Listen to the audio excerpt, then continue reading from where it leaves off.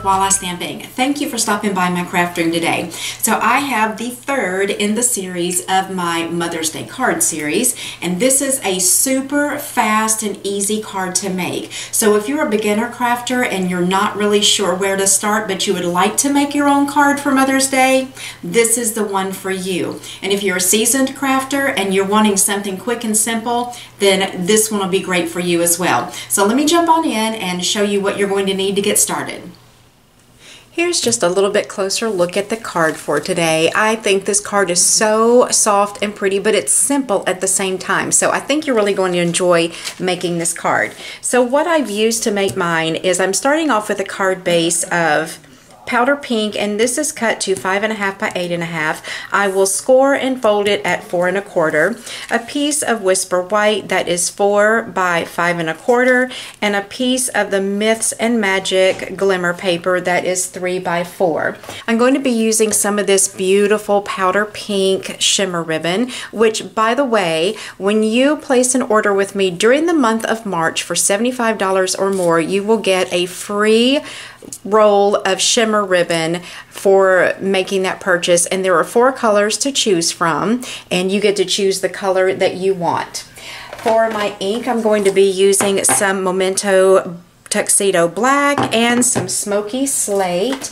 My adhesives is the multi-purpose liquid glue, some snail, and some mini glue dots.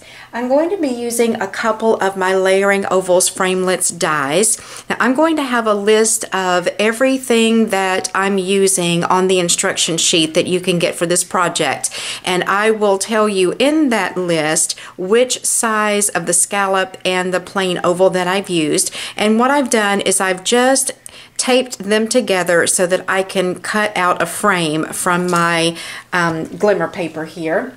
I'm also going to use a couple of my Stampin' Blends markers. I've got my dark pink Pirouette and my old olive. I've got 2 stamp sets that I'm using today. One of them is a Mother's Flair. I'm going to be using this high heel and the purse and this sentiment right here. And then the other stamp set, it comes from the Petal Palette, and all I'm going to be using from that one is this little floral image right here. For some embellishment, I have got my pearls. So let's jump on in and get started. I'm going to start off with my Smoky Slate ink, and I'm going to do some stamping off. So I have a little scratch pad over here. I'm going to stamp off once and then stamp onto my card base. And I'm just going to stamp a few of these over here randomly.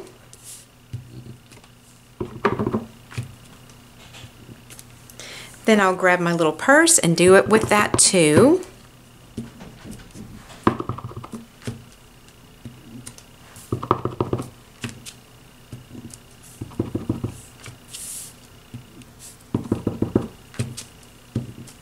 And then last, I'll take my little floral image. I don't have to stamp off on this one because of the way this stamp is made. It's going to give me a light image anyway. So I'm just filling in any of the gaps here.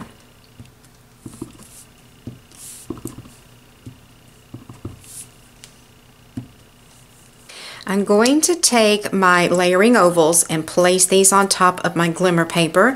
I'm going to go to my Big Shot and get these cut out, and I'll be right back. So after I've run that through the Big Shot, what it gives me is this awesome little frame right here. So I'm going to use my Tombow multi-purpose liquid glue and just put some on the back there. Bring in my card base or my card front. Then I want to put this in the center but a little bit closer to the top. And what I think of when I see this little frame laying on here is a mirror. That's what it made me think of. And then because the sentiment says you make motherhood look good, that really just made it feel like a mirror. So I've got my sentiment inked up here, and I'm going to get that stamped right in the center of that frame. Looks good. Now I'm going to grab my Stampin' Blends, and I'm going to take my powder pink and just color in these little flower blossom right here. And then my old olive, and just add a little bit of a color to those leaves. That was my oldest son sneezing. Whenever he comes home and it turns spring here, he always has his allergies flaring up. So I'm sure you heard him sneeze in the background.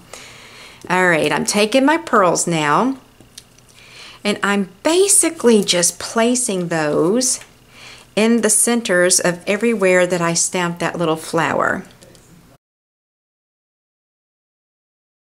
All right, so I've got that part done. What I'm going to do now is stick this down to my card base. So what I'm going to do now is take this gorgeous shimmer ribbon. I'm just going to tie it in a bow. You want to leave yourself some good long tails.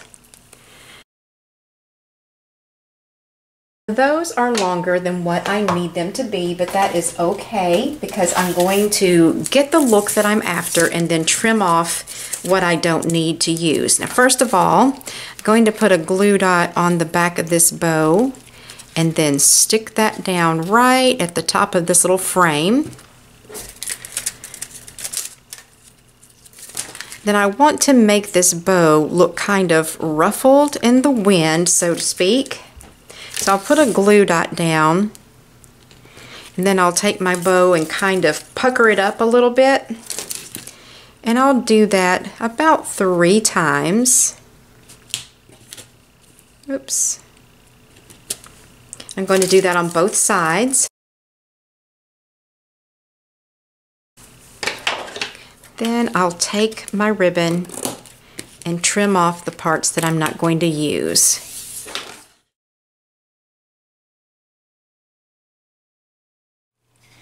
So wouldn't you agree with me that this is a very quick and easy card to put together? So if you're a beginner crafter or a seasoned crafter, this is a great card for you because it is quick and easy to put together.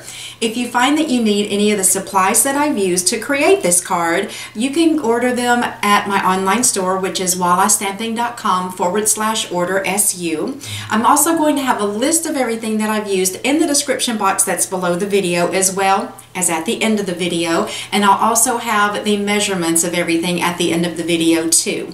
Also, don't forget that you can go over to my blog at wallastamping.com. There will be instructions there for how to create this card. There will be a list of supplies over there as well. While you're there getting the instructions, make sure that you sign up for my email newsletter. You'll get a free gift for signing up, as well as exclusive tutorials and promotions from me.